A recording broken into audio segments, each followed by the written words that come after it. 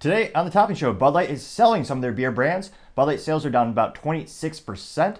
Is Bud Light censoring comments on other YouTube channels? A woman is fired for not working thanks to keystroke tracking technology. The ATF wants to ban private gun sales. Mike Pence finally qualifies for the upcoming Republican primary debate. Rumble will live stream Republican debate.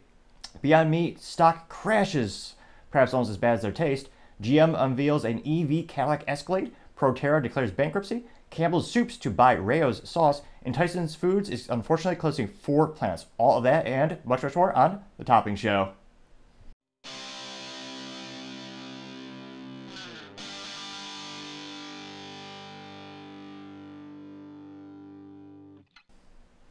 Thank you everyone for taking the time to tune in today. Today's episode of The Topping Show is sponsored by Topping Technologies. Topping Technologies is an IT value-added reseller and services company with a special proficiency in IT security. Heck, I see their founder at least twice a day. Gotta say, he's quite handsome and brilliant. He's me, that's the joke. If you're an IT leader or business owner in any of those systems, you can reach the team at sales@toppingtechnologies.com. Now, going over to the business part of the podcast, you have General Motors unveiling the EV Cadillac Escalade, which, in terms of their marketing department, maybe C-. They're going to call it the Escalade IQ, which other brands have used similar vernacular when it comes to naming their EV vehicles. But I suppose it still has the word Escalade in there so they can charge lots of money because it sounds fancy and expensive. Now, they claim that it's going to share little to nothing with the traditional models, traditional being the ones that actually currently make a profit for the company, known as the good old gas engine, the internal combustion engine. Of all the things General Motors has done over the past 100 plus years, the V8 was surely one of their most, well, the bar's low, but one of the more reliable things they've created. They made a great V8. And thankfully, they're still reinvested in that category. I think they just committed about $1 billion, or a little bit under $1 billion a couple of quarters ago, because they realized they need to make a profit while they're transitioning to the EV category. Now, in terms of how they're claiming the Escalade is going to be, they're saying it's a reinvention of an icon rather than a replacement. And that's a quote unquote from General Motors, which, again, you're almost tarnishing the original brand. There's nothing wrong, well, unless you care about long-term reliability with an EV. There's nothing wrong with an EV except for that thing, but, well, depreciation. But inherently, if you want an EV, that's not a terrible thing, unless you really want to have fun. 3 pedals is key, manual transmission for an automotive experience personally, but create a new vehicle. Instead of bastardizing what used to be your legacy brands, you see this General Motors is going to take the Camaro, which used to be one of the best-selling pony cars, is one of the muscle cars, good old V8 with 3 pedals and manual transmission. Camaros this fiscal year, they're selling at about 151% compared to the last fiscal year, because they said it's going to be the last year with having it be a good old gas vehicle. They're actually going to have next year, the Camaro is going to be an EV 4-door sedan. So they're going to try, GM is going to pretend or try to make an exciting, sporty EV sedan, which I can't conceive them winning in that category, except for the 12 people who still work at General Motors who get the friends and family discount. I'm kidding, they probably have maybe have 28 people still working that. Calm down, you still work at GM, just kidding. But if you want an EV sporty vehicle, you're either going to buy a Tesla Model S, which they have the premium trim, maybe it's a Tesla Model Plaid, which goes really ridiculously fast, or if you want a more sporty EV 4-door, you can get the Porsche Taycan, which is, has its EV ground-up design. But no, they thought, let's just take one of our most beloved brands and dilute the brand.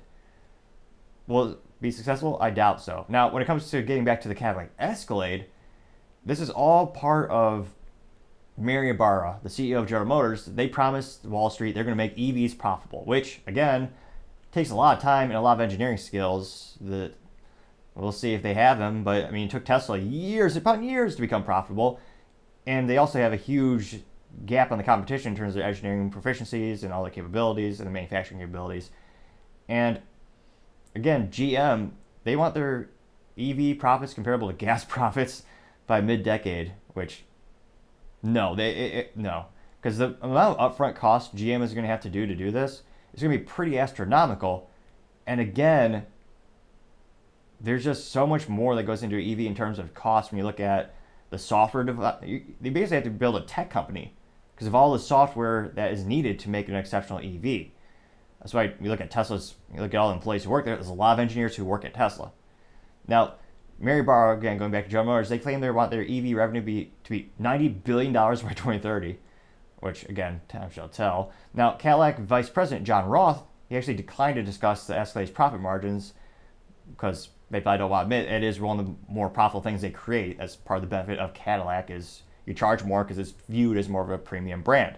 So he's not telling us the actual profit margins, but he did say that when it comes to Escalade, that, quote, certainly carriers its fair share of weight. Now, current models, that the good old internal combustion engine Cadillac Escalade, they range from about $81,000 to $150,000, which is a pretty big gap. But granted, that's for the top, best of the line trim, best performance, but that's a huge amount of money that they could charge for those things, and people are still buying it. Granted, if you're a fan of GM or I was gonna say, if you just have a little bit of rudimentary automotive technology, a lot of these vehicles share the same assembly lines as the Chevrolet product line.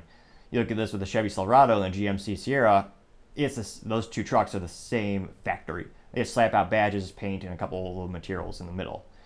So in terms of profit margins, GM should be very careful with how they manipulate, how they change Cadillac. Previously they said they're going to kill the Cadillac, I believe it's the CTS4, which has a twin-turbo V6 with the main transmission. That's making huge waves in the automotive community and the enthusiast community.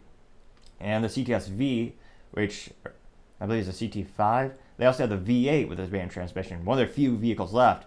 And unfortunately, they said they're going to kill the manual transmission for the V6 twin-turbo edition, which is the CT4. Again, Cadillac could do better with their marketing, although I'm sure the Cadillac enthusiast can tell you every single model number down to the little letters.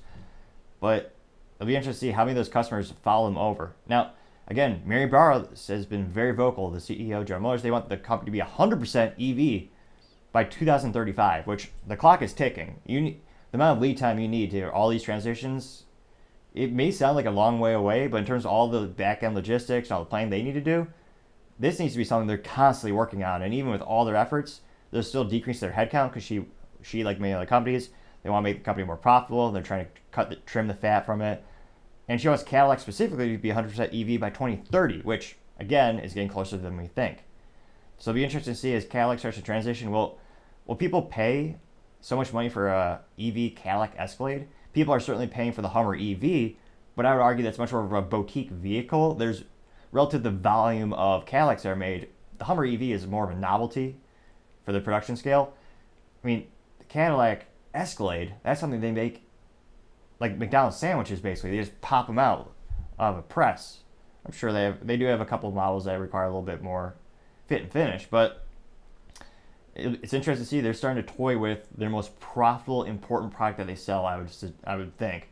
If you think of all the things that GM is making, the only thing that's pretty expensive is a Corvette. I'm not sure about how much profit the dealerships are, charging, 20, 30, 50, 100 grand over list price. I'm not sure the profit margins for GM on the specific Corvette, I would not think they'd be comparable to Cadillac Escalade. I mean, from a fiscal perspective, this is one of the most important vehicles. It'll be interesting to see, do they take a more balanced approach and keep the V8, or they just go all in, do a switch? Just a couple of days ago, Mercedes is coming back from an inline-4 engine for the AMG, which again, for them, AMG is the pinnacle of Mercedes. This was the hand-built engines in Germany. They had the inline-4. All the fans were, of course, extremely disappointed because the inline-4 having 4 cylinders is literally half as 8. I know US test scores at all-time low, so I'll do a little help here today. That's 50% less. So, two independent sources at Mercedes have both said they're bringing the V8 back by 2026 because the fans, the consumers, demand it. I can't help but think of probably a similar instance where someone who wants a Cadillac Escalade, they want that power of a V8, the reliability of a V8. They don't want to worry about charging times. And again, one of the difficult things with EVs and heavier vehicles, the heavier it is, the more of a drain it is on the batteries. So it'll be interesting to see, what does GM do from here? Their track record is, of course, worrisome to say the least in terms of what will they do, but they usually bounce back through bankruptcy. They've gone bankruptcy quite a few times, but they somehow always just keep, I was about to say roaring along, but in this case it might just be an EV noiselessly going along, which, of course, yes, that sounds as exciting as the EV vehicle. Not too interesting. Now, Other interesting business news, you have a couple of these fake meat companies. So you have Beyond Meat, which is Beyond BS, but it's called Beyond Meat. Their stock crashed 20%. Now, this comes after the company reported that their sales were lackluster, to say the least, as people, for some weird reason, are refusing to pay for that flavorless plant goop. And they actually cut their full year's sales forecast, which is one of the most detrimental things you can do if you're publicly traded, is go out there and tell people, yeah, this is our goal for the year. We're admitting right now we're not very good. We're going to have to adjust that lower. We're going to lower the bar. Here's the bar, and we don't think we're going to get there. So we're going to lower the bar. Everyone lower their expectations. We're not doing great. So needless to say, that had a lot of investors concerned. Now, it looks like in terms of their actual cutting, as of last Monday, earlier this week, the stock in terms of the year was up 24%. To about a market value of $981 million. But then Tuesday, it dropped 20% down. Now, granted, there's a lot of big money behind there's a lot of people like Bill Gates who really believe in this type of stuff. And a lot of those folks are pumping money into these markets or in these specific products. So it'll be interesting to see how long they can keep it up. And this is a decrease in sales even as they're slashing the prices of this junk. When, again, no one really knows the long-term health downsides of this. There's a lot of unhealthy, usually when it comes to plant-based stuff, there's a lot of unhealthy oils that they put in there. I mean, time shall tell to see what it goes with. Now, the CEO, Ethan Brown, said that he's focusing on fighting customers' perceptions that the products aren't healthy, and he blamed special interest groups for seeding fear and doubt around Beyond's ingredients and manufacturing processes. Now, it also is probably downside if you actually look at the ingredients panel and most of these things, and you probably can't pronounce, or I can't pronounce, perhaps half of the things that are on there because a lot of artificial stuff. And yeah, it's just one of the things where just have a good steak or hamburger or even a salmon. But yeah, my 3 cents. In San Francisco, this company might flourish. They might be the biggest thing since, well, I guess they don't eat bread anymore because carbs are bad. They might be the biggest thing since, what's probably in San Francisco? Defecating on the street and copious amounts of drugs in San Francisco. But for the rest of the U.S., I don't think this trend will catch on too much. We'll see. Other interesting business news, you have Proterra declaring bankruptcy as you have another EV company bite the dust. Now, this is actually only a couple of months after you had the giant EV truck company called Lordstown Motors. Now, that was an interesting business idea where GM was going to shut down yet another one of their failing factories. So investors came in and said, hey, what if we turn this factory into making EV trucks or pickup trucks? You had a lot of big money thrown in there. You had a giant tech company come in and say, yeah, we'll help out with you guys. And unfortunately, they couldn't make it and they crashed and burned. Now, Proterra was known for its ZX5 Max electric bus that they rolled out last year. It was one of the first EV battery packs off the assembly line in its latest production facility over in South Carolina. And they also had, in addition to its own vehicles, the Proterra-powered EVs, like the Thomson-built buses. They all eclipsed 1 million miles. Ooh. Which again, why have a traditional diesel-powered school bus or bus at a city that could easily maintain for millions of miles with, simple maintenance, relatively speaking, when you could have a computer on wheels where you need 12 different degrees to diagnose it? Oh, and by the way, you're not allowed to because you don't own it. Someone else owns it, similar to your iPhone or whatever type of proprietary technology you like to lock yourself in with. Yeah, troublesome to say the least. Now I would venture to say more expensive long term. Now it looks like it is Chapter 11 bankruptcy, and they're declaring its assets and liabilities somewhere between the range of $500 million and $1 billion. This is according to Reuters, and they previously had a market cap of $362 million as of Monday's close. But of course, as soon as this news came out, their stock crashed in half. So unfortunately, it seems like the outlook is not so good for that EV company. Perhaps, I don't know how much intellectual property they have. Maybe Tesla will swoop in or some other company will swoop in and buy up what might be beneficial from them. But hopefully, overall, too many jobs hopefully are not lost. Now, other interesting business news, you have Campbell Soup to buy Rayo sauce for $2.7 billion. Now, that is a spicy meatball, as some might say. Now, it looks like they specifically bought Sovos brands, and that's the brand that actually makes, or the brand or the parent company behind the pasta sauce company. And that company also owns the intellectual property of Noosa yogurt. Interesting. And of course, with these deals, it's probably going to take months going back and forth. So they expect the deal to officially close more towards Q4 2023. So around maybe most likely December is actually what they're projecting it as. Now, perhaps a good move by Campbell's because, believe it or not, which I suppose I can believe, I haven't had much urge for salt soup in a can. I have salt shakers somewhere, I'm sure. I could just put that in water and be close enough. But in terms of Campbell Soup, their year-over-year sales are consistently down about 11% every year as more and more Americans are apparently moving away from the staples of Campbell's Soup, which, now that I think about it, I don't know. Let me know in the comments, when was the last time you actually had soup from Campbell's can? I just remember as a kid, they were just basically a salt lick with like 1 or 2 vegetables thrown in there that were the derivatives of a vegetable, perhaps, to be more accurate. But, I mean, if you're a kid, maybe you have the grilled cheese sandwich and you dunk it in the Campbell's tomato soup. But I can't fathom the last time I don't believe I ever even purchased Campbell's soup, now that I think about it. But that's just my anecdotal evidence. That's just me. Now, it looks like Solovis on the other brand, again, that's the company that owns Rao's sauce. They've had exponential growth recently, and they actually reached a valuation of $1.3 billion following an initial public offering back in 2021, which is pretty darn good. Now, granted, of course, when it comes to all these situations, you always have to, if a company's doing good, you usually have to buy them for a premium. So you're going to pay above whatever there's, however you negotiate it. Usually they'll have negotiations where they'll say, hey, we'll offer, $5 above the last stock price or price per share. And of course you multiply it by the whole market. So it'll be interesting to see, is Campbell's now going for this more premium brand because they're giving up on their own? I'm not hearing a lot of, and I've yet to see any marketing around turning that brand around. I don't see any, granted, small sample size, I don't consume too much media. But when was the last time you saw a Campbell's commercial? I mean, it might have been 10 plus years. Like back when my family had cable. Like the last time I actually saw their logo or heard about their brand, I can't fathom when on earth the last time I saw that was. Which perhaps is one of the issues, is people forgetting about the brand, which perhaps is also another reason to bring up. You have Pepsi and Coca-Cola, some of the largest, most popular brands on the planet. To this day, even though everyone, they don't want you to forget who they are, so they'll sponsor every sporting event, every music event. They're out there advertising every day. So I think certain staples or certain things that could be kind of viewed as commodities, such as a soup or corn syrup in a can, you have to keep pushing a specific brand to remind folks you're still there. And maybe Campbell's just, it'll be interesting. Let me know in the comments, why did you move away from Campbell's? Or I can't be the only one because they got 11% year-over-year decline in sales. So let me know in the comments, what do you think is going on with Campbell Soup?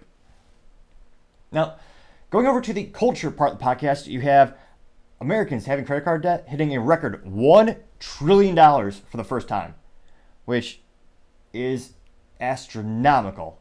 That's more money than most people can possibly fathom. Now, during the second quarter, the credit card balances apparently shot up by an increase of $45 billion, which equated to about 4.6%, to land the total amount of credit card debt held by Americans to $1.03 trillion. This is according to the New York Fed's latest quarterly reports on household debt and credit. Now, it looks like the average credit card charges a near record 20.53% interest rate, this according to bankrate.com, which is one of the few things where, public schools, it's astonishing how little they teach. And again, there are some good public schools, but did your public school teach you anything about basic finances or anything relatively useful to setting you up as being successful, contributing member of society? Granted, I think, morally, of course, that most of the things fall on the parents, but like, why in math class are they not teaching you simple things like, here's how you balance a checkbook, or modern, this is how you do that? Now, I had one lesson that I would think is valuable, and I got pretty lucky. I had 1 or 2 good teachers, which is more than many can say, where they actually had an exercise where they said, okay, Billy, here's your credit card bill. You can pay the maximum, of course, you can pay it all off, or you can pay the minimum amount. And in class, we did that exercise where we go, here's the minimum amount. Let's pay that every single month. How long would it take to pay off that credit card bill? And I believe the credit card bill in this made-up scenario was, I believe, like $4 to $5 grand or something like that. And guess what? You never paid it off. because the percentage of interest on that specific scenario was so high, you're only paying off the interest, not the principal. Another important lesson everyone should know, but not a lot of people know, if you pay the minimum, you're not really making a dent in actual debt. And credit card debt is extremely, extremely dangerous. It'll catch up with you before you know it. And a lot of people don't realize you need to, again, I know everyone has things that pop up. Not everyone can have the, emergencies happen, and not everyone is in a situation where they can pay it all off every month, but I highly recommend it because, again, 20.53%, that is astronomical. That's perhaps, I was going to say I need to open a credit card company if I was perhaps more maybe if I was morally ambiguous or vacuous, but 20.53%. Now, it looks like credit card debt has actually risen for the past 5 consecutive quarters, increasing at some of the longest rates in 20 years. Now, this is, again, according to the analysis by New York Fed data, which is astronomical. And I think a lot of people, it's not too hard to say why. A lot of people are struggling right now. You got 40-year hyperinflation because the U.S. government, left and right, both decided to print more money than ever been printed before. We also have all this economic uncertainty. Businesses are worried, what's going to happen with the election, what kind of policies are going to affect them, what kind of regulation might kneecap their businesses. There's so much uncertainty. And again, I forget which article it was, but you consistently hear these articles where the average American can't afford to absorb a $400 emergency. Like in terms of that would fiscally be prohibitive to them, where they would have to put on a credit card or ask family for help. So some of the issues from a cultural perspective is fascinating to see. Americans love credit cards, and I remember they're pushed they're on par with drug dealers in terms of my college experience, and credit cards are just pushed down your throat. Now, thankfully, I was raised pretty gosh darn good, so I said no to both. I didn't get my credit card till later in life when I actually had a need for one. But it's just the same. Yeah, the same. I'm one of those folks where I was thinking I want to be the best both fiscally as well as mentally. So yeah, I'm not too big a fan of the drugs either. Now, it looks like it'll be interesting to see, is this a wake-up call? Do people start to realize how bad things are getting? Do they find another job or another credit card or side gig? How do they start paying it down? Because they need to start paying down these things. And hopefully everyone gets the help they need, or they can find a new job. But culturally speaking, it's fascinating to see just people racking up more and more debt. And hopefully, everyone turns out for the better before it gets worse. Now, other cultural news, you have Bud Light being forced to sell some of its brands. The boycott is working. Now, again, winding back the clock, just imagine 5 months ago, Bud Light was the best-selling beer in North America for 20 years. The number one. And then April 1st, which the irony is hilarious. April 1st, it was not a joke. They decided to partner with Dylan Mulvaney, a very famous trans activist, although never got the surgeries, so many people are suspicious to see if Dylan's actually authentic. Also, it seems to be very pejorative in Dylan's portrayal of women and where Dylan wears high heels hiking in the woods. I asked my mom and my sister, and that's not a thing that women do when Dylan is celebrating Dylan's days of womanhood, which, although it has netted Dylan millions of dollars with brand endorsements, this one kind of backfired the most. Many people, including myself, critique the main pivotal reason why people have a backlash to Bud Light was because, unlike the other brands, Bud Light, you can only sell to people who are 21 up. The average user on TikTok, the highest percentage of user base, about 25%, is under 19 years old. Dylan's audience, it's been rumored, and if you have the data, let me know in the comments, that Dylan's average user age is 15 years old. Both underage in the United States to purchase beer. Now, granted, I would also argue most adults shouldn't purchase Bud Light because of this repugnant taste, unless you're already drunk in college. That seems to be their core market. So they chose to partner with Dylan Mulvaney, April 1st, and then they had the leak of Alyssa Heinerscheid, the brainchild, the proud marketing executive at Bud Light. A video of her came out saying that she was worried the brand was too fratty, even though she had pictures of her drinking Bud Light or some type of beer from prophylactic in college, which, cover your ears if you have kids listening, prophylactic is a very fancy word for condom.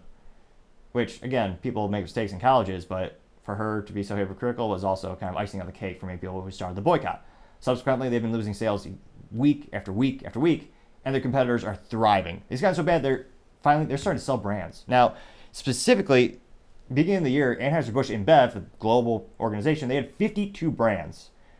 A huge, huge market share, obviously. Now, specifically, they're going to be selling 8 of their craft beer brands, to a company called Tilray Brands, which looks like to be a Canadian cannabis company, and it's going to drastically cut back on Bud Light's craft beer portfolio, as throughout the years they did purchase not just big brands that we all know, but also a lot of the smaller brands. Now, the specific brands that they're selling will be, let's see here, we got Shock Top, which I think some people heard of. It's got the funny looking logo. You got Breckenridge Brewery, Blue Point Brewing Company, 10 Barrel Brewing, Red Hook Brewery, Windmere Brothers Brewing, Square Mill Cider Company, and Highball Energy.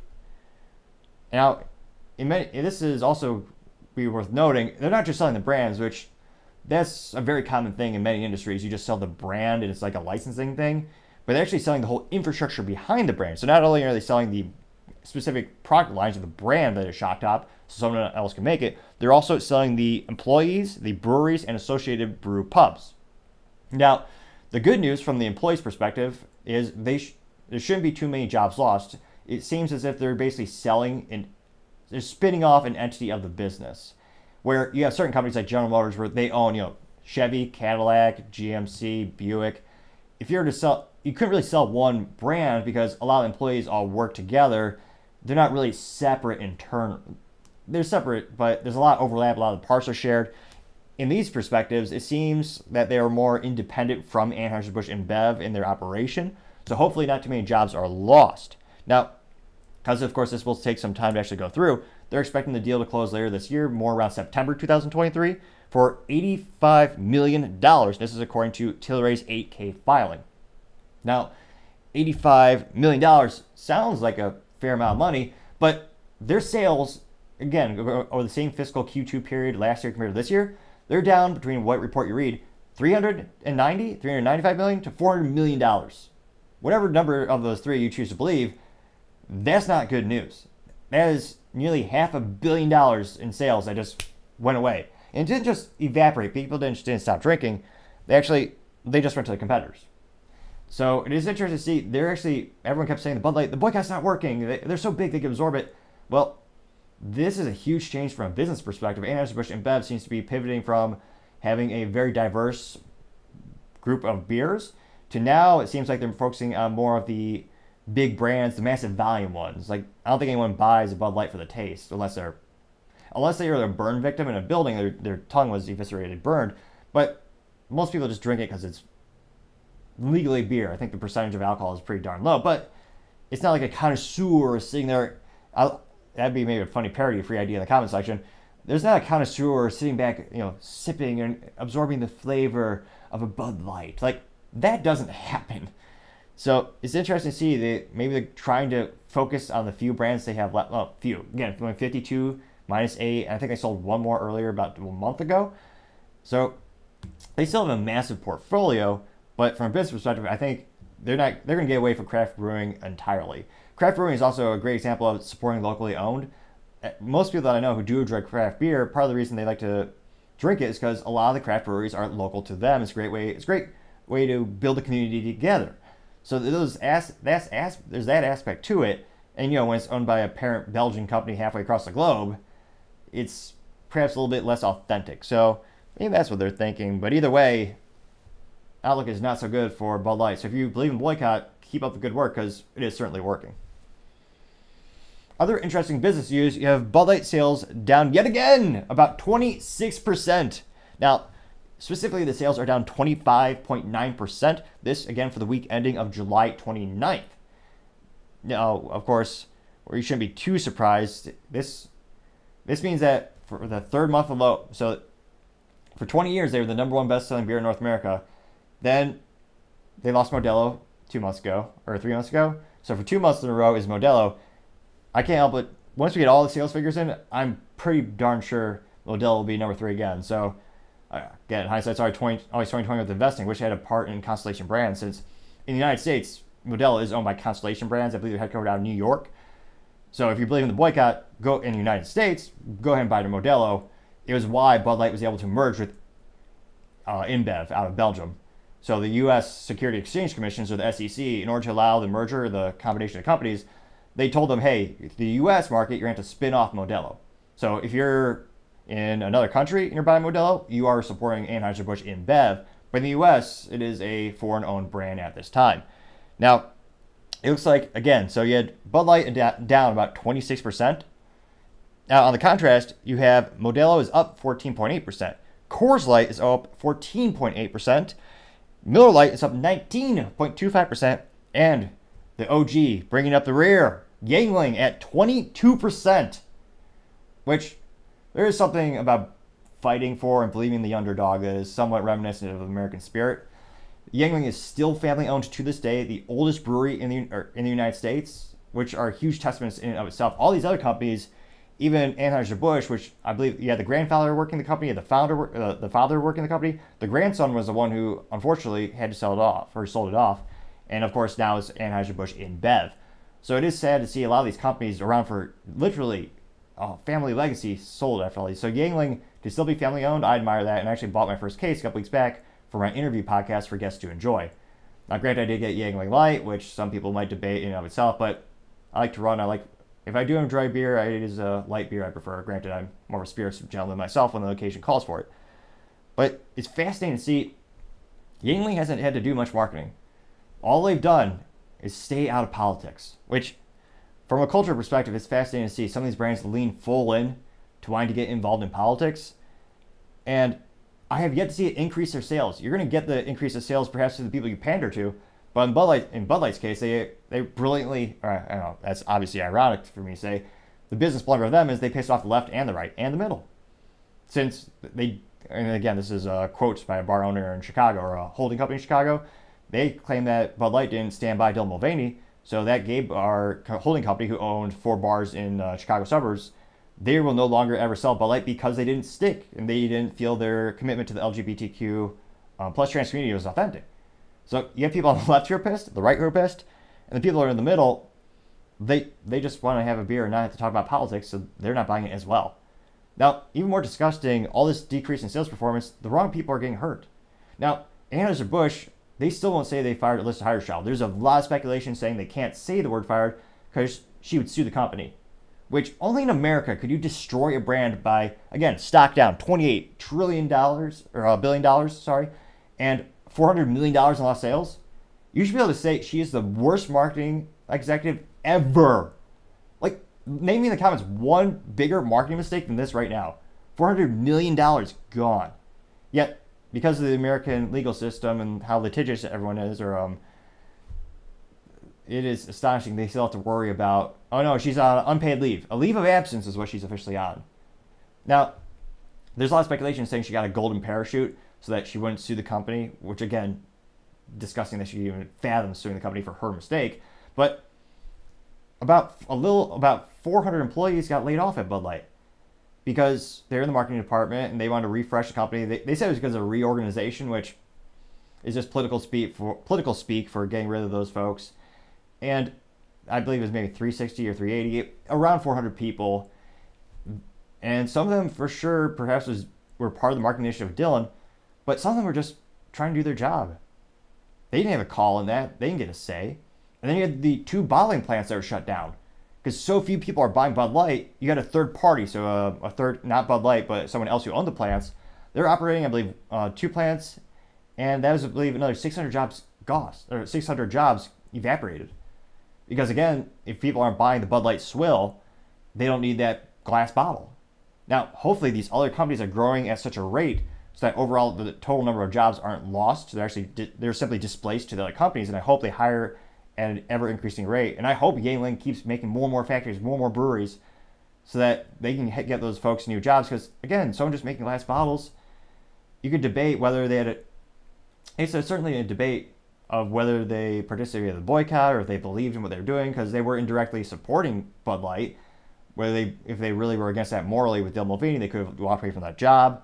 But either way, they weren't a direct correlation to that decision. So I hope all those folks are able to get their jobs back. But unfortunately, not all of them will. So we'll see where we go from here. But yet another week of the business blunder of Bud Light just decreasing and tanking their sales again and again and again.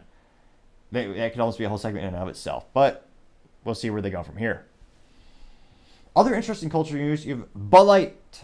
Are they censoring third-party YouTube videos about them? Now, I can't help but notice, I posted a couple videos about Bud Light, and specifically three videos I posted on August 7th. And I'm someone where I might not agree with what you have to say, but I'll fight to the death for your right to say it. And you can see that as evidence in most of the comment section, they're not always positive. And I do appreciate the critique that helps build the channel, whether it's me talking too fast or not looking at the camera enough. Thanks to you guys, we've been able to make the experience better for everyone. And I've grown, and I think we've gotten a little bit better over time. So I always, by default, allow all comments. I went to look at these videos a couple hours and a couple days after I posted them. The Bud Light ones specifically had the comments disabled. Yet, I had specifically put that video highlight, or the settings, so that it would allow all comments. No other videos of mine are doing this. And I can't help but think it's not a coincidence. None of my videos about GM or any of the companies that I critique are getting into the issues where the comments are magically deactivated. Now, astonishingly enough, even this morning, I checked the video where I talked about, and again, I manually changed it back to allow all comments. I even highlighted my comments so that people could respond to that if for some reason something else squirrely happened. But as of this morning, I also checked out another video, or really yesterday morning, where I was looking at the video where I made talking about how Bud Light has had such a business blunder that other companies are actually changing their hiring practices to specifically hire people who are quote-unquote non-woke. Specifically, there's a tech company out of Western Australia where they wanted diverse of thought, and they didn't want someone with those types of political beliefs. Now, that got a couple hundred views, which for me is pretty good, and I appreciate every single view. But when I looked at the comments, they were disabled again. So I had to go into the YouTube creator and I, again, slammed the button that says allow all comments. But I can't help but think this, with how much, I don't know how much Bud Light is spending on YouTube. I've heard other stories about certain videos getting pulled because YouTube, Bud Light does spend money on YouTube. They give them money. My company, my media company isn't paying for YouTube ads yet. We don't have the capacity. If you help click the subscribe button, we'll get to the monetization eventually, and more and more people tune in. But right now, this channel isn't actually generating revenue for YouTube. So I don't know if that's just a further incentive for them to choose Bud Light over us. But I always tell people when it comes to tech, I don't really believe in, or most things in life, I don't believe in coincidences. And it's so strange that only the Bud Light videos are getting censored in terms of the comments. And again, my profile by default, every time I make a video, it saves that it allows all comments. So now I'm almost double and triple checking every time I have a Bud Light video. I'll go and I'll check the video a day after, just make sure the comments are still open. Let me know in the comments if you can. Have you seen this with other YouTube videos about Bud Light? So it'd be fascinating to see. Hopefully, if you have information, or if you work at, if you're a whistleblower, you want to let me know. You can always reach me at thetopingshow@gmail.com. Although ironically, that's of course owned by Google, so they might just delete the email. But I digress. If you reach out to me, I'd love to report anything that you guys are seeing on your end as well. But we shall see. Perhaps their business blunder is just as bitter as their beer, and they don't want anyone knowing about it. Time shall tell. Now, other interesting cultural news. You have a woman fired for not working because of keystroke technology. Oh, how times have changed. Now, rudimentary speaking, keystroking technology is basically a software where it monitors your laptop to see when you're, depending on how detailed they want, they can even know exactly what you're typing in terms of words. But in terms of work monitoring software, a lot of companies, again, if it's a company's entity or the company owns the laptop, this is their property to do whatever they want, legally speaking. So they'll install some tracking software. I remember it was a pain when I worked at some tech companies where they actually had that to micromanage you, not to make you a better employee. Now in this case, because everyone is making people work from home, companies are starting to deploy this tech because they're wondering, are people really working 8 hours a day? Now, the pessimist in me would say, no, absolutely not. At the end of the day, personally, what I think is if they hit their metrics that are defined to make them an exceptional employee, as long as they're hitting or better exceeding those metrics, it really shouldn't matter how many hours are being put in. You're paying for that performance. Now, hourly workers, of course, that's a much more different situation. Now, it looks like this is for this specific instance, this is a major insurance company, and it looks like it was over in Australia. And according to the commission, according to this article, it actually says they're responsible for creating insurance documents, meeting regular timelines, monitoring work from home compliance. And she had this role. And it looks like in terms of their actual findings around her, they were wondering, how many times is she actually turning on the computer and, logging in to work? And they found that she didn't work her rostered hours for 44 days. She started late 47 days. And she finished early 29 days and performed 0 hours of work 4 days. Now, granted, if you request a day off, those don't count. But there's 4 days where she got paid and she didn't do any work, which is ridiculous. And in terms of being late, if she's an hourly employee, that's like a pet peeve. I always tell people, if you're 10 minutes early, you're late. If you're 15 minutes early, you're on time. Because guess what? Stuff happens. Car traffic, accidents. There's always variables that you need to account for especially when you have physical meetings. And they go on to say, in this case, she averaged 54 strokes per hour over the duration of her surveillance, which showed she was, quote, she was not presenting for work and performing the work as required. And it looks like she was there for years upon years. And funny enough, she goes, oh yeah, I have evidence that I was actually working, but then she never actually produced anything. I mean, I can't fathom what evidence she might have unless she was working in a spiral notebook. But again, when it comes to her role, it was all about inputs into the computer, because many jobs these days, a lot of tasks that are measured are all electronic. And it's fascinating to see from a cultural perspective. Will you see more and more in terms of American adoption, will Americans revolt against this? Will they say, I will not work at your company if you micromanage me or if you monitor me in that regard? Or will people kind of accept, as a trade-off, yes, they can work at home as long as they hit the metrics that that can be monitored? Let me know in the comment section, which one would you prefer? Because if you're hitting the metrics, but you have that software in place, maybe it's not too bad. A lot of people would say it'd be a better alternative than spending, 2 hours a day plus in traffic, paying for gasoline. We shall see from culturally speaking, it'll be interesting to see how it pivots around. Now, going over to the political part of the podcast, you have the ATF memo leaking saying they want to ban all gun sales in terms of private ownership. Now, is this the prime example of a red herring? Well, yes, it is, actually. It's much, much more about this. Now, thankfully, this information comes to us thanks to ammo.com, as well as Iraq Veteran 8888, who, in terms of firearm knowledge and production, I can't recommend his channel enough. So he actually reads through a couple of these documents, and his voice is infinitely better than mine, so we're going to play that for a couple minutes and break it down. The Biden administration will use executive orders and the weaponized ATF to issue a rule limiting the private sales of firearms. According to the New York Times and verified by AmmoLand news sources, the new rule is expected to be unveiled by the end of the year.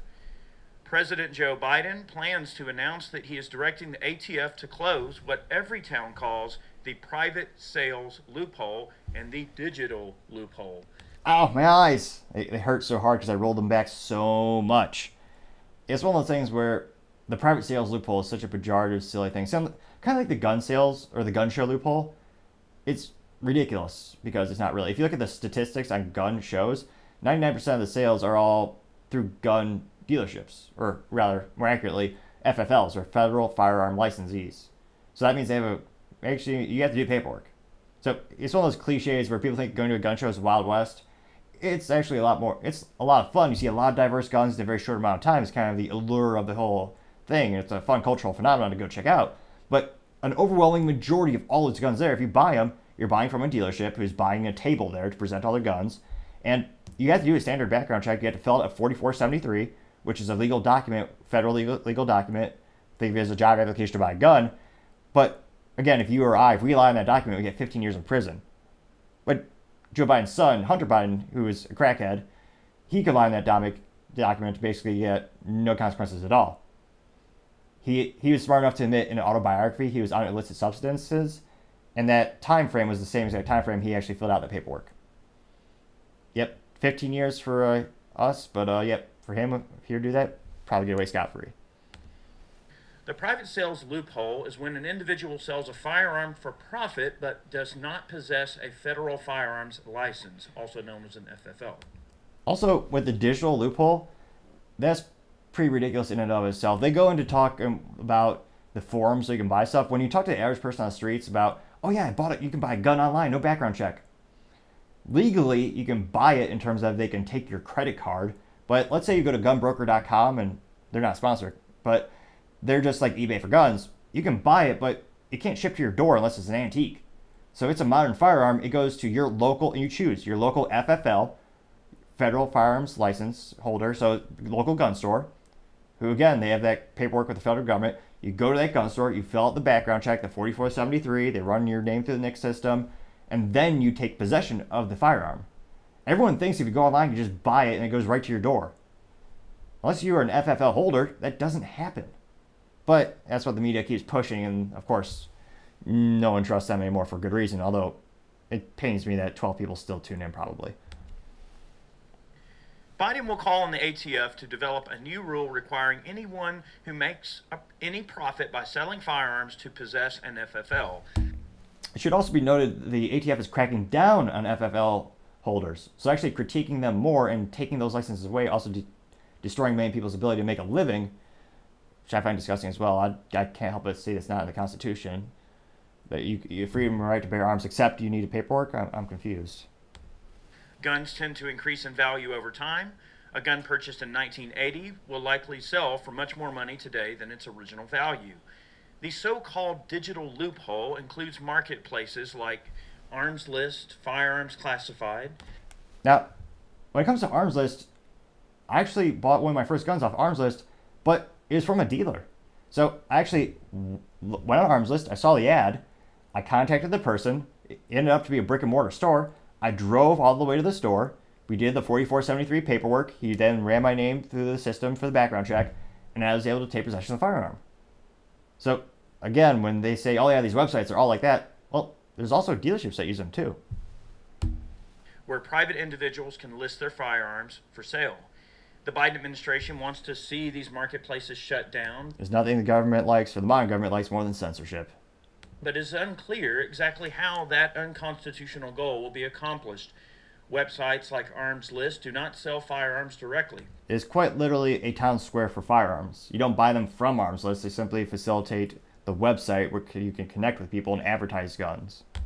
In case you guys don't know, a website like that is where potential private sellers get connected, essentially, and the platform itself has a complete hands-off approach to the way the transaction is conducted. All they're simply doing is facilitating the people meeting up and discussing what they're wanting to buy, sell, trade, or whatnot, that sort of thing. Ammo Land News spoke to Arms List founder Jonathan Gibbon about the attacks his company faces and the upcoming ATF rule. Arms List has been battling anti-gun groups for years, fending off several lawsuits. Arms List has a It'd be nice if we had more constitutional judges where they saw a lawsuit and they go, oh, ridiculous, throw it out. perfect track record. But unfortunately, the Constitution and the Bill of Rights are documents that far elude many people in power, unfortunately. Feeding these attacks, but the cases are costly. Private party transactions are not a loophole, Gibbon told Ammo Land News. Buying and selling firearms is a guaranteed right under the Second Amendment. Interfering with state laws Also, under this proposed law, you can't sell a gun to a family member. Is that logical? No. Is that unconstitutional? I would argue absolutely. allowing citizens to exercise their Second Amendment right should concern everyone. Americans have a First Amendment constitutional right to use the internet to communicate about their other constitutional rights. The rule, currently in draft form, is expected to be announced later this year. The announcement will be followed by a public comment period. The Biden administration aims to reveal the final rule by late spring or early summer of 2024, and for it to go into full effect by the fall of next year. The rule is still in the early stages of development, so the timeline is subject to change. Previous ATF rule changes, such as the frame and receiver rule, bump stock rule, and pistol brace rule, have been successfully challenged in court. The courts have ruled... Because again, the ATF is not supposed to make laws, they're supposed to enforce them, but they have the ugly habit of reinterpreting things to de facto make new laws and turn hardworking Americans into criminals overnight at a simple stroke of a pen. That the ATF does not have the authority to pass these rules, subverting the powers of Congress to make laws. In an attempt to head off another Now, the danger to you, or the people who possess those items in the meantime, they might not, but they can change the law today, and you're going to have to go fight that in court. And if they catch you, your life can be utterly destroyed. defeat The ATF and the Justice Department will claim that the power to require private sellers to obtain an FFL was delegated to them by Congress through the Bipartisan Safer Communities Act. The Acronyms make it sound smart. passing of the Bipartisan Safer Communities Act last year changed the definition of what it means to be engaged in the business of dealing firearms. Section 12002 of the law outlines the definition. And of course, you can read all the information at the link that is in the article. And I will tag this particular link down below in the comment, or either in the comment section or in the description box, or both, honestly. Click through if you want to engage in any of the links that you see on the screen, of course. Let's see. The BSCA was a massive gun control bill that passed Congress with the support of some Republicans. Rhinos. Republicans in name only. Yet another reason not to believe politicians, left or right. Republicans are supposed to, in theory, stand up for gun rights, but I can't help but notice they more and more acquiesce to the left when it comes to that political issue. So I don't trust most politicians as far as I can throw them, and most of them are morbidly obese and out of shape, so it'd be a tough thing to throw them. Granted, I do try to lift when I can. The bill changed the definition of a gun seller. The BSCA altered the wording of Section 921 of Title 18 United States Code. The BSCA altered the definition of someone engaged in the business of selling guns from with the principal objective of livelihood and profit to the ambiguous statement of to predominantly earn a profit. That's what politicians love. Ambiguity, where they can gray the lines and they can work it however they want. That's why a lot of these laws are very imprecise. They're quite antithesis, in fact. They're the opposite. So they can cover whatever they want it to cover. Now the Biden administration is exploiting that change through the upcoming rule. From the latest text, or from the text of the BSCA, the term to predominantly earn a profit means that the intent underlying the sale and disposition of firearm is predominantly one of obtaining a pecuniary gain as opposed to other intents, such as improving or liquidating a personal firearms collection, provided that proof of profit shall not be required as to a person who engages in the regular and repetitive purchase and disposition of firearms for criminal purposes or terrorism. Many gun rights groups tried to warn Republicans, such as Senator John Cornyn, chief architect of the BSCA, that... Where is that rhino from? He's the chief architect, John Cornyn. Let's see here. John, C-O-R-N-Y-N. N-Y-N. Who is this? American politician, born 1952. Jesus. Let's see here. American politician, attorney, and former jurist serving as a senior United States senator from Texas. Oh, that's embarrassing. We need to disown him. That's disgusting. That the Biden administration would exploit the anti-gun law, but these pleas were ignored. Because they don't care about you or your ideals. They just want people to be dumb enough to vote for them. So that's why I highly recommend researching everyone you vote for. Left, right, center, libertarian. Look at their actual voting track record, not their BS political commercials they put out, which just lean into emotional rhetoric, left and right. The main force pushing for the new rule is Everytown for Gun Safety, the Bloomberg-backed anti-freedom group who sees the new requirements for sellers to obtain an It's kind of the point where the more nice a group or bill sounds, the more suspicious I am, because more often than not, it is a sheep in wolf, or rather a wolf in sheep's clothing. FFL to get closer to universal background checks. President Biden and other Democrat politicians have taken millions of dollars from the group, and we need to see the organization's war chest for the upcoming elections. Let's see. Universal background checks have been cornerstone of the Biden anti-gun plan, but so far have been a non-starter in Congress. Write your representatives today. Tell them you'll not ever accept a universal background checks. Because guess what? It's a de facto gun registration, which, again, I know history scores and test scores in the United States public schools are at all-time low. If you look at a history book, you'll see that every time since the dawn of time you've had a gun registration, they're always taken away. The worst historical events in history always happen after that, consistently. That's why a lot of people give shit to Ted Cruz. He has one or two good points. One of the brilliant things he did say, which was spot on, is there's only two reasons the government wants to know the serial numbers of your gun: to tax them or to take them. And historically speaking, they do that in that order.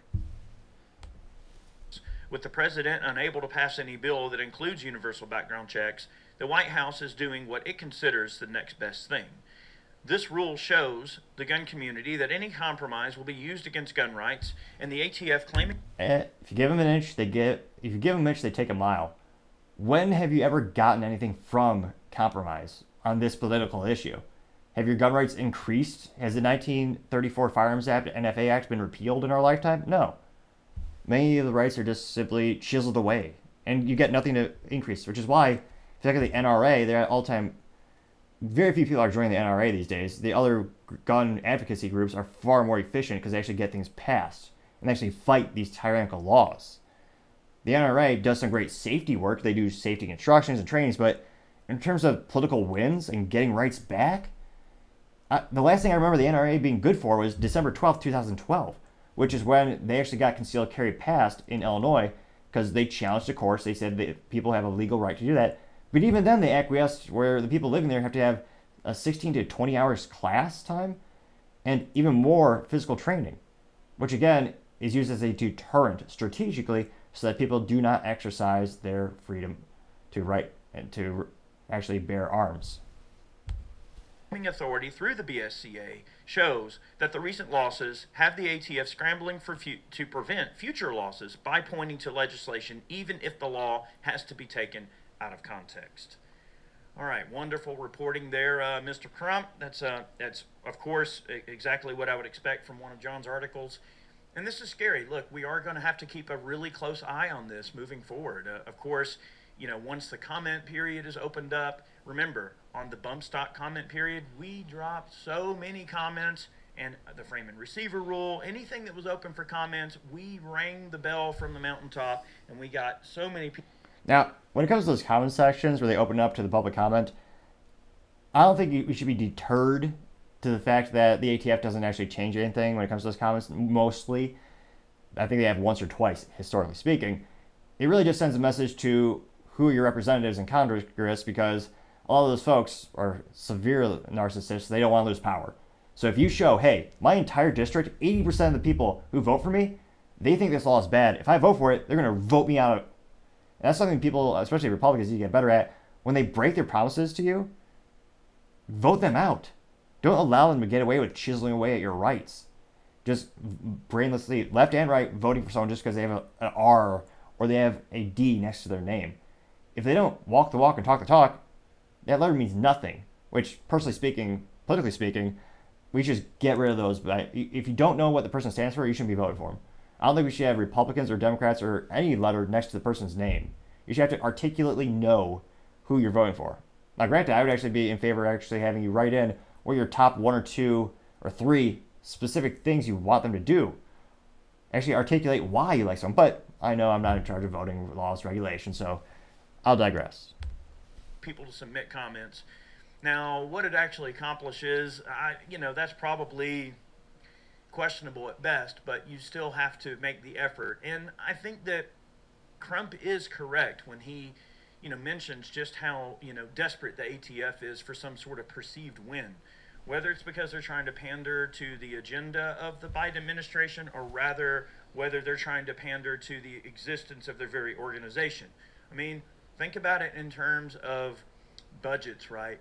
When someone like the ATF gets a budget, if they don't use the entire budget, okay, they won't get their same procurement of money the next year. So now, use it or lose it. I'm one of those people that thinks the organization needs to be greatly reduced, if not completely abolished, to begin with. However, they probably look at it in terms of, well, if we don't make ourselves relevant and don't make ourselves useful to the current administration, well, then they're going to cut our funding, or they're going to cut our budget, and then we won't have the same budget next year, or some greatly reduced budget. So the ATF is probably under a lot of internal pressure from their own leadership to do, even if it's just the perception of something, it's still something in the eyes of the current administration. And of course, if the current administration is the one giving them the marching orders, and then of course they comply with those marching orders, Well, what do you think is going to happen when it comes down to their budget? They're going to get everything they need. They're going to get all the money they need. This all comes back down to, people having a job. And, the economy is crud right now. Buyer confidence is at an all-time low. Inflation is out of control. Everything is just going nuts right now. I mean, gun sales are way down. The gun industry is at one of the slowest times that it's been in quite some time. I mean, the 2020 boom of sales, really put a shot in the arm of the industry, but we're starting to see that slow down slightly. I think that people are accessorizing, buying ammo, doing training, and in summer now, a lot of folks are spending time with their family, which of course I would argue is a much better expenditure of your time and money, especially with how crazy things have been over the last few years, lockdowns and things. So believe me, even though you have this large organization, they still feel the pinch of things being slow, just like the regular civilian world does too. And I'm certainly not saying that is an excuse for their actions, and I'm certainly not saying that I'm trying to cover for them in some way. I'm just telling you the reality of the way I see what justifies the actions that they're undertaking in their eyes. Now, of course, we know the Biden administration is extremely anti-gun, and I was going to say, once we get, you see this very cyclical gun sales when it comes to the presidential elections as well, and the midterms. I suspect gun sales in maybe 6 months, once we start to get closer to the 2024 election, depending on who's running, most likely right now, the data we have, it'll be most likely Trump versus Biden. You'll probably see an increase in gun sales as well as magazine sales. Would run them all through a wood chipper if they had their choice. So there's a couple of different ways that this can go down, and the beauty of it is that we actually kind of know already how this is going to pan out, because we know what's happening with the bump stock situation. We know what's happening with the frame and receiver rule. We know what's happening with the brace situation. So all of these things are currently being handed the slap down in federal courts all across the country. So we are gaining back some of this territory. And I think now, the dangerous thing is still, though, in the interim, you have the ATF say a rule, and then it's being challenged. There are a lot of good, hardworking folks in the middle who they'll be turned into felons overnight. So it's a very murky situation. I think if anything, what this sort of ends up doing is it forces the hand of the regime, if anything. So yes, it's a shot in the dark to say, well, let's just shout this rule out from the mountaintops, and you know what, maybe people will just follow it, and they won't fight against it, and they won't challenge it, and then it'll just... Or maybe they'll get more votes. There are people who want guns banned in the United States. I usually call them un-American, since, if you read a book by the Founding Fathers, which I know, literacy and all that type of thing all-time low, but there are people who, if they hear Biden is doing this, they will vote for him again, because it's a political issue for a lot of people, and there are people who want to ban them, and then, of course, there's people who want to actually maintain individuals' right to defend themselves. Be just as good as law. It'll be de facto law. And maybe from a strategic standpoint, they have the right idea. If you can't get Congress to do anything, it's not like all the previous presidents haven't abused the power of the pen either. Left It's and right. important to keep in mind. Don't let it cloud your judgment. You need to remember, even Trump, Obama used the power. Trump banned the bump stocks, thereby turning Americans into felons basically overnight. So a lot of people love Trump. He's not 100% pro-gun. And the NRA, they endorsed that idea. Which again, Wayne LaPierre, every time the NRA calls me, I simply ask them the same question, which I know the answer to. Is Wayne LaPierre still your leader?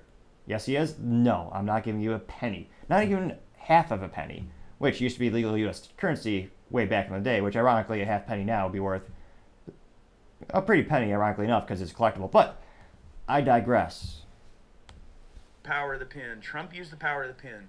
In fact, it was Trump's power of the pen that got us the bump stock situation. So if we've got two regimes in a row, two presidents in a row that have handed down some form of executive order moving against guns in some way, it does bring into question what the overall strategic value might be in that. Again, I know people always say 5D chess and this and that, but the truth is, by using executive fiat, it forces the hands of the courts to respond to this in some way. And of course, that's why gun groups such as GOA, FPC... GOA being Gun Owners of America, which is a great, fantastic group. They've gotten laws pushed back and defended a lot of Americans' right to keep and bear arms.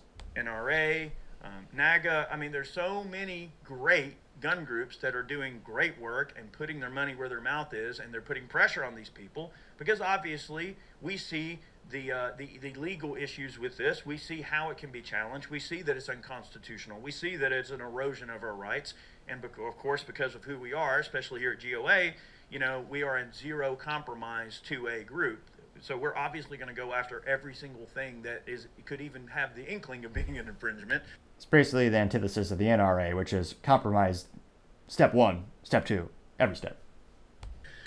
But the point remains is that you almost wonder if perhaps maybe the people that are just going along with this know what the end goal, or let's just say the end result, is going to be from the very get-go. And again, I'm not giving anyone credit, and I'm not saying that people are playing 5D chess, but you almost have to wonder if even some of the rank and file folks at the ATF are thinking to themselves, Joe, this isn't going to go anywhere. I mean, you might get a temporary relief for what you're trying to accomplish, but in the long... But that can still help them into the polls, because remember the student loans? Vote for me, you won't have to pay them back. We're going to put them on pause. It took, and he even said, I don't have the constitutional power to do this, but I'm going to do it anyway when it came to the student loan relief, or more accurately, someone else paying for your mistakes. So he knew it wasn't going to stick, but it still was a good politically for him because it was advantageous and got more votes.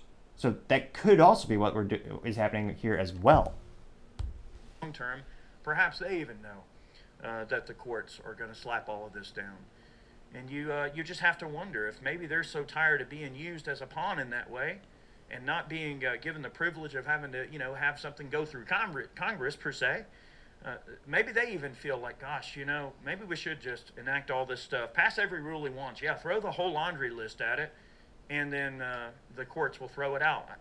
You know, it could go either way. And again, I'm not trying to give anyone credit in either direction. I'm just saying, to be fair, to be unbiased in this situation, just simply look at the reality of human behavior, the reality of who we are, the reality of our goals politically, whatever it may be in life, right? You have to kind of consider all of the options. And I just almost wonder if even they know, and when I say they, I mean the ATF, if even the ATF knows, oh my gosh, this is just a giant cluster. Who knows?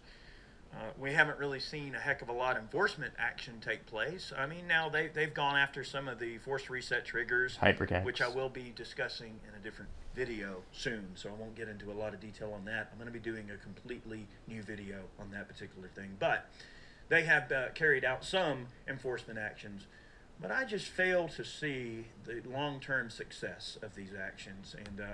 And I was going to say, I won't play the whole thing. It goes on for a couple more minutes, but that's also another concerning thing is selective enforcement of the law, where more often than not, it's used against you depending on your political affiliation. So when it comes to this situation, every gun owner should be actively involved in politics, because they could be turned into a criminal the next day and not know it. Inadvertently, accidentally breaking the law. And again, legally speaking, that's no excuse. Still gonna get in trouble. So again, fervently write to your political representatives accordingly, and we'll see where this certain situation, where this certain scenario goes to the ATF. More political news. You have Mike Pence finally qualifying for the upcoming Republican debate. Now, specifically, this is for the Republican primary taking place August 23rd. It looks like Pence campaign last Monday, earlier this week, they finally surpassed the requirement for having 40,000 unique donors. That is one of the requirements you need to get on the debate stage. Now, it looks like you cleared that polling threshold as well, in which you're required to have 1% in a handful of polls, in terms of you have all these preliminary polls for the Republican nominee. You have to get at least 1% of a couple of those polls to also qualify for this as well. And he'll be joining the other candidates on the polls these are the folks who currently qualify for the debate stage. You have Trump, you have Ron DeSantis, you have Vivek Ramaswamy, you also have Nikki Haley, Tim Scott, Chris Christie, Doug Burgum. The list seems to go on and on. Now, at the end of the day, what does Mike Pence stand for? Well, he's kind of shot himself in the foot a few times in terms of the Trump base, who really love Trump. They don't like Pence because Pence isn't as fervent as defending Trump as he once was. So he shot himself in the foot a couple times, because there are a couple of folks where they'll never vote for him because of a couple of those political faux pas. Now, you could also argue that maybe increased some of his votes with the independents, but as of right now, that debate stage most likely won't have Trump. he said he probably won't do it because there's not a lot of upside. Last poll that came out, he was over, I believe, was it 27% points ahead of Ron DeSantis? Ron DeSantis polling in consistently as the number 2 Republican nominee. And I don't know where I can't help but think DeSantis is not going anywhere because he will not get chosen as a VP because strategically thinking, like a lot of people who are running in the primaries, many of them run with, some of them, they won't say this, but some of them would love to have the opportunity to be a vice president. So, and others sometimes do because they want a position on the cabinet and the other political. Sometimes you get a job just for joining, so to say. But it's hard to say what is Mike Pence really standing for. I mean, he pushed a book where he's gone on CNN, condemning Trump, talking about his new book. So he alienated a lot of Republicans who don't trust CNN because CNN, pretty consistently biased, usually, I shouldn't say usually, always against Trump or people on the right. But I can't help but think, why is he running? What is he running for? Like, what have you consistently heard him on point with a political message? I really don't see much. So again, he's not polling that great either, but he did qualify. And politically speaking, it'll be interesting to see the primary. I mean, who comes off on top? Maybe Vivek will keep gaining momentum. But it'll be interesting to see, does it really matter? I mean, Trump has such a big advantage right now, but he's also being charged multiple times in multiple states. So it's a very murky situation. It'll be interesting to see what boils to the top. Now, other political news, you have Rumble becoming the exclusive live streamer partner for the first and second GOP debates, which, from a political sphere, is quite fascinating. I can't help but think, when it comes to the skill set or lack of skill set, like over at Fox News, I think streaming is perhaps above their intellect or pay grade. For all I know, they have a great streaming service, but they do zero advertising. But Rumble is quickly becoming a YouTube competitor. Now, they're very kind of de facto, a lot of these startups in the streaming community and in the video hosting community trying to rival YouTube, they're becoming political partially due to necessity, partially just because of the nature of YouTube's censorship. An overwhelming amount of censorship on YouTube is against conservatives and people on the right. I've yet to see a famous case for someone who's left-leaning gets banned. How many times has it ever happened? Once? Maybe? So, by de facto, Google, YouTube is choosing to alienate a political side of the aisle. So, when you have a whole group of people who are alienated, they're going to find this new platform. They're more likely to join that platform because people on the left aren't being censored on YouTube. They really don't have a compelling reason to find a new platform because the people they like to view are still on the platform. So Rumble has become more political in that regard. Also is great because they don't censor half as much. So they actually stand for free speech, which is a rare thing in it these days as well. And it looks like in terms of how the performance is doing, they're okay. The company IPO'd with an initial public offering back, I believe, in April of 2021, coming in about $9.82 per share. But I mean, even as of earlier this week, they're trading at $8.12 per share. Now, the real big issue for a lot of these streaming companies and a lot of these hosting companies is they are prohibitively expensive for the startup. You have to think of all the infrastructure. I always tell people, there's no cloud. It's just someone else's computer. When it comes to IT infrastructure, Google could absorb the cost because they're quite literally the largest tech company in history. They have whole warehouses, well, data centers more accurately, where they have racks upon racks upon racks of servers, storage, networking to host all the content that's put on there. If you're a startup, servers are expensive. And Rumble, they're not going to be able to go on AWS because AWS, also known as Amazon Web Services, where that's a service where instead of having your own hardware infrastructure, you rent someone else's. Well, they're the ones who are censoring content. So they can't safely do that. So as they're starting to build out their own, I can't help but wonder how prohibitively expensive it is. Now, from a political perspective, it's a huge achievement as a business to get that exclusivity and actually be able to participate with that live stream.